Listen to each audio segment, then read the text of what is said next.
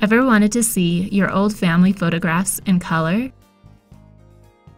Use a scanner to import them into PhotoPad and then use the Colorize tool to bring them to life in vivid color. Once you have your black and white photo open, you'll want to go to the Tools tab and click on Colorize. The Colorize tool uses transparency to overlay the color onto your image without losing the detail if you were to just paint over it. I'm going to start with the sky in this image. First, I'll select the color by clicking on the Select Color button and finding Sky Blue. Use the slider on the right to get in the perfect range, then make your final selection. You can also enter a hex value or RGB value. This blue looks good to me, so I'll click OK to select it and close the color picker. Now use the brush slider to select the brush size.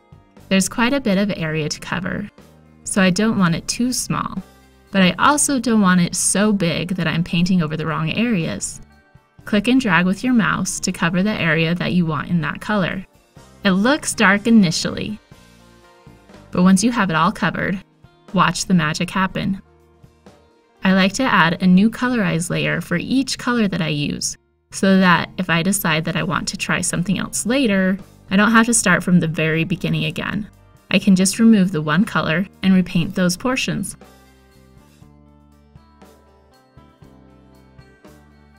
For more detailed areas, you will want to zoom in and use a smaller brush.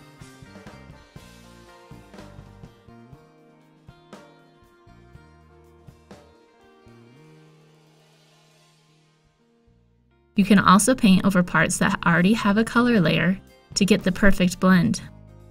I'm going to finish off by giving her some rosy cheeks. I want this to be subtle, so I'll decrease the opacity a bit more than what I have been using.